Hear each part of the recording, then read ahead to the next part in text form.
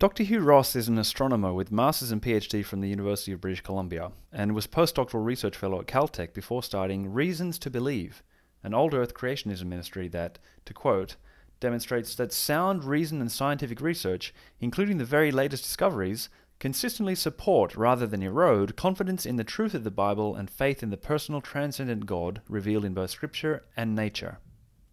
Here he is in a recent interview. In the case of astronomers going to a meeting, what we've been discovering over the past 50 years is that evidence has been accumulating for a hot Big Bang inflationary creation event for the universe, with an actual beginning of space and time, which is consistent with what the Bible has always predicted about the universe, namely that the universe indeed is traceable back to an actual space-time beginning, where there's continuous expansion. I mean, one factor that brought me to faith in Jesus Christ was that the Bible had predicted thousands of years ahead of time that we do indeed live in a continuously expanding universe with constant laws of physics, with a space-time beginning, where the whole universe is dominated by a law of decay.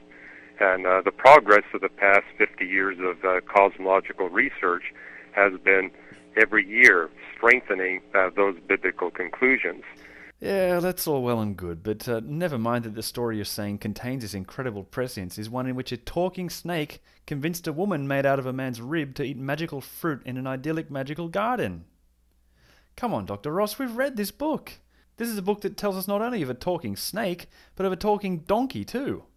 It incorrectly classifies animals, it tells of individuals living for hundreds of years, of food falling from the sky, of long hair causing a person to have superhuman strength. It says that earthquakes, droughts, and floods are the manifestations of the will of an angry God, that dead people walked around the streets on one occasion. Its central character says that disease is caused by demonic possession. This book is bursting at the seams with wrongness.